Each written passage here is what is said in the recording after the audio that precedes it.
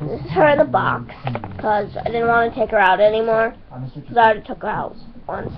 She was in that big Toys R Us bag over there, and I'm not going to show you because it's too big to fit on the camera.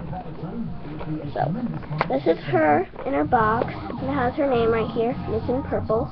And it has the logo right here in her colors, and I thought that was cool. And they have a picture of her all blacked out. I don't really like, but and this is the back, and it's kind of plain, has the logo, and has her stripes. Oh, come on!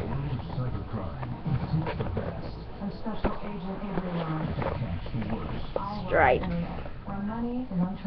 Sorry, couldn't get it right, it flipped. And then it says Funko's logo, and then it says, "Look for more My Little Pony vinyl collectibles from Funko," because there's going to be more, and Daring Do was one of them. I didn't get any other ones yet, so I'm just going to show you some of the ones that I already have. I only have these two. So let's just get to unboxing her. I'm going to keep her in her cage until I want to throw it out, like Daring Do. Yeah. Once he doesn't have a box anymore.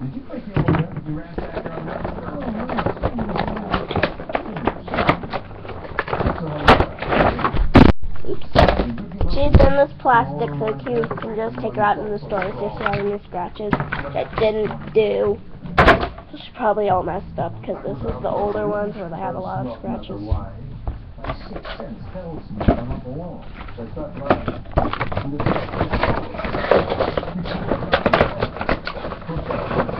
I'm just going to throw this plastic out before I throw the box out, because I do not like it. Okay, so this is her from head on. She has almond eyes, I guess, that's what I call them.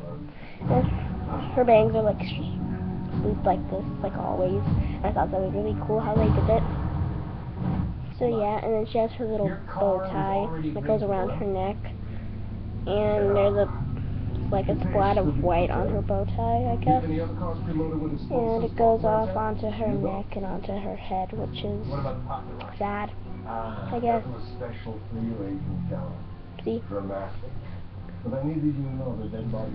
Oh yeah, and they got a scratch of orange on it, but I peeled it off, so that's good.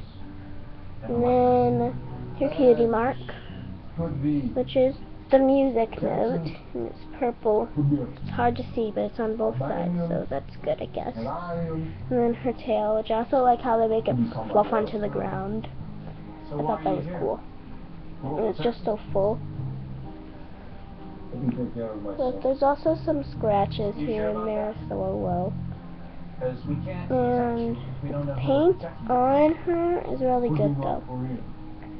Like her ears and her hooves, that's really good. So this is my second video of toy reviews. I also have some commercials, some other reviews for toys, but this is the second one of the series. So, bye!